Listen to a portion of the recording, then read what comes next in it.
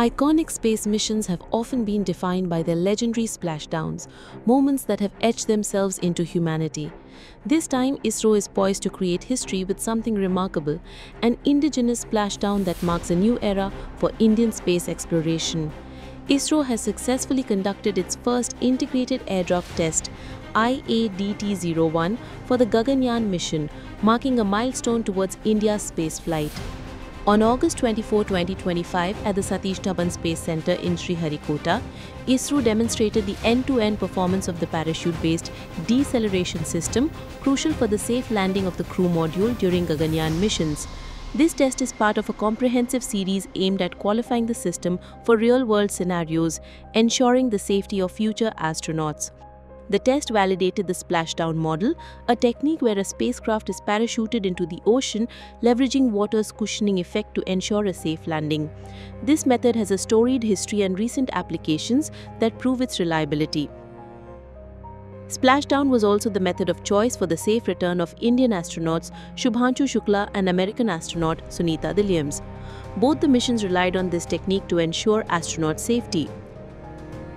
For Gaganyaan, this splashdown model is not merely a technical choice, but a critical safety measure. The IADT-01 simulated a launch pad abort scenario where a 4.8-ton crew module was dropped from an altitude of 3 kilometers using an Indian Air Force Chinook helicopter. It used an array of parachutes to land safely. This reduced the module's velocity from a high-speed descent to a safe 8 meters per second before touchdown. Post-splashdown, the simulated crew module was recovered by INS Anvesha and transported back to Chennai port. India's push for self-reliance in space technology is evident through this test. The country is reducing dependence on foreign technology and is fostering innovation.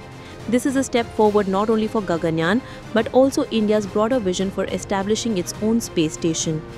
The Gaganyaan project is India's endeavour to send 3 astronauts to a 400-kilometer orbit for 3 days in 2028. India aims to position as the 4th nation with independent human spaceflight capability. This test validates the safety protocols that will ensure astronauts can return home securely, a fundamental requirement for any crewed mission.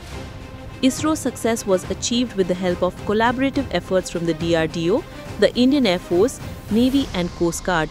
Extensive modeling and trials with dummy hardware preceded the test, ensuring precision. Future tests will explore different deployment conditions, further refining the system.